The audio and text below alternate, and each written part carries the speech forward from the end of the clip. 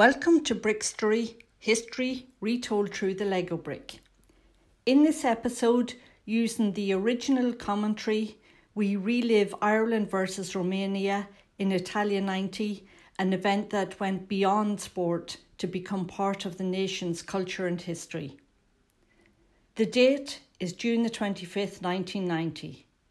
The location is the Stadio Luigi Ferraris in Genoa, Italy, and Ireland and Romania are playing for a place in the World Cup quarter-finals.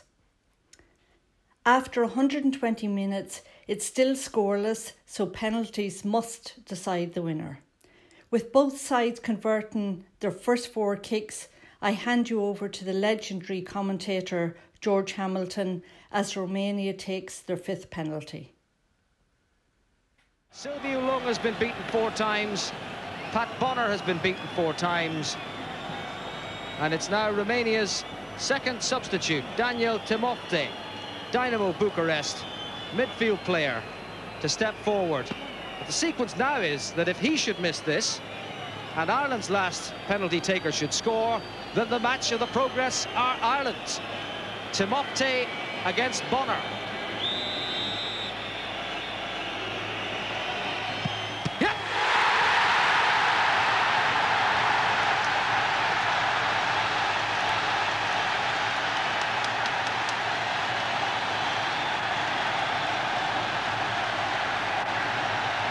The big man from Donegal has set it up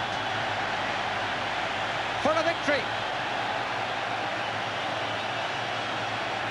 And who is stepping forward to take the penalty? This is the moment that he'll treasure for the rest of his days, I'm sure. But who's stepping up to assume the task? David O'Leary of Arsenal. In his 52nd international appearance, David O'Leary is entrusted with the responsibility of taking the penalty that could send Ireland into the quarter-finals of the World Cup. This kick can decide it all. The nation holds its breath. Yes, we're there!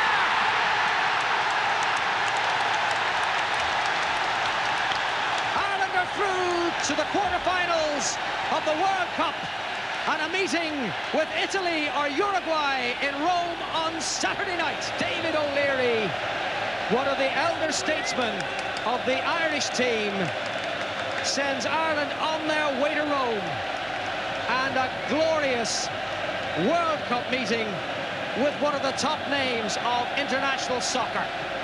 Silviu Lung, beaten 5 times, could not make the save that would have kept Romania alive. And Genoa tonight belongs to Ireland.